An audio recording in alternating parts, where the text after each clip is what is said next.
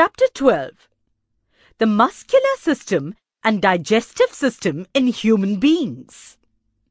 Let's recall few things. What is meant by organ system? An organ system is a group of organs that work together to perform one or more functions. How are the bones in our body joined to each other? The bones in our body are joined to each other by ligaments. Muscular system. Students, try this. Close your fist tightly and bend your arm at the elbow. Now feel the upper part of this arm with the fingers of your other hand. What did you experience? Did you feel the hardness in the upper arm? This fleshy part consists of muscle.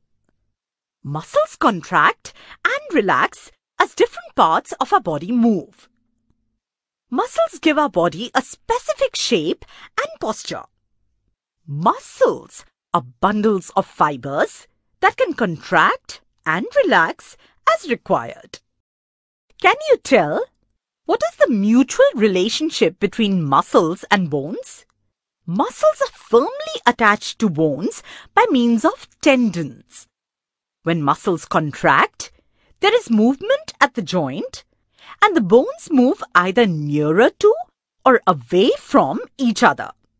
The action of muscles is necessary for all kinds of movements, from the small movements of eyelids to those that demand great strength, as when chopping wood with an axe.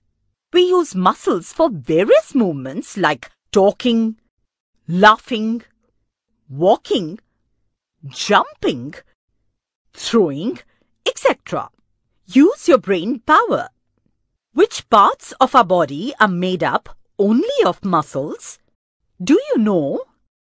There are more than 600 muscles in the human body.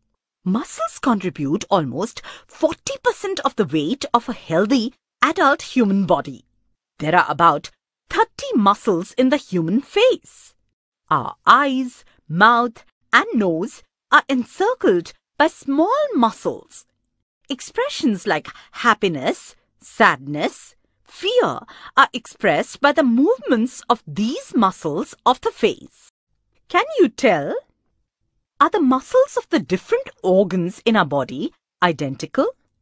No, the muscles of the different organs in our body are not identical. 1. Voluntary muscles. Working with our hands, walking, eating, etc. are functions that depend upon our will. Muscles used in these actions are called voluntary muscles.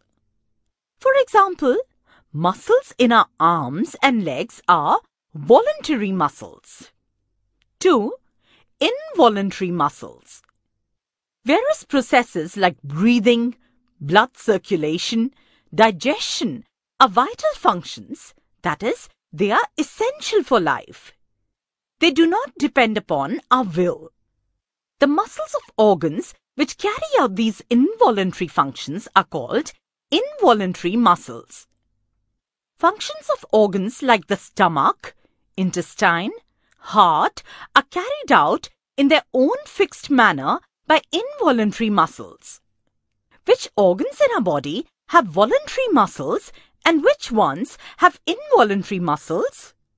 Find out and make a list of each type. Voluntary muscles. Muscles of hand, muscles of leg, muscles of face. Involuntary muscle, muscles of stomach, muscles of intestine, muscles of lungs, muscles of heart, muscles of urinary bladder. Types of muscles. 1. Skeletal muscles. The two ends of each of these muscles are attached to two different bones. Examples of such muscles are muscles of the arms and legs. Their movements are voluntary. They are also responsible for holding the bones of the skeleton together and giving shape to our body. 2. Heart or cardiac muscles.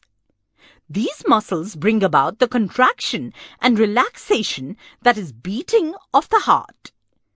Their movement is involuntary. Cardiac muscles cause our heart to relax and contract continuously at a rate of about 70 times per minute. 3. Smooth muscles. These muscles are present in the internal organs other than the heart. For example, muscles of the stomach, intestine, blood vessels, uterus, etc. Their movements are involuntary and slow. Various vital functions of our body, of which we remain quite unaware, are carried out by these special muscles. Can you tell? How do muscles perform their functions? Try this. 1.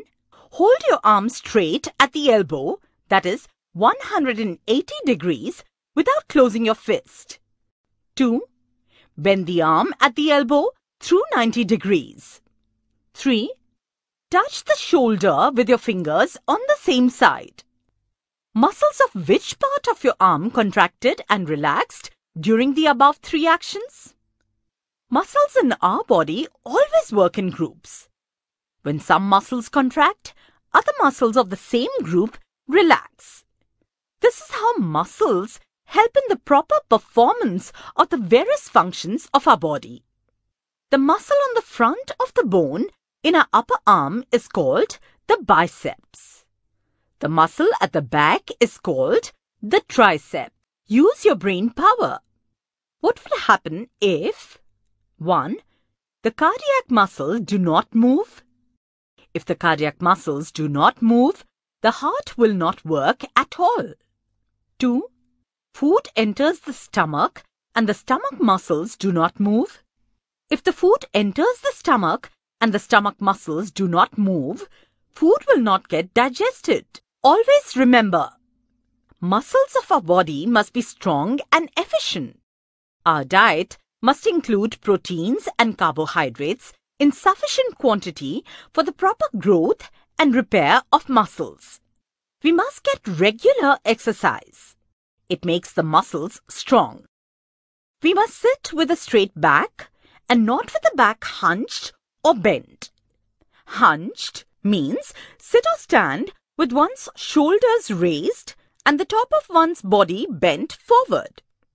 Otherwise, gradually, changes occur in the structure of the vertebrae. Muscles in the shoulder and back begin to hurt. Disorders of the vertebral column may also arise. During exercise, movements of the heart muscles become more rapid. Breathing, too, becomes faster, ensuring a sufficient supply of oxygen and nutrients to various parts of the body. Do you know?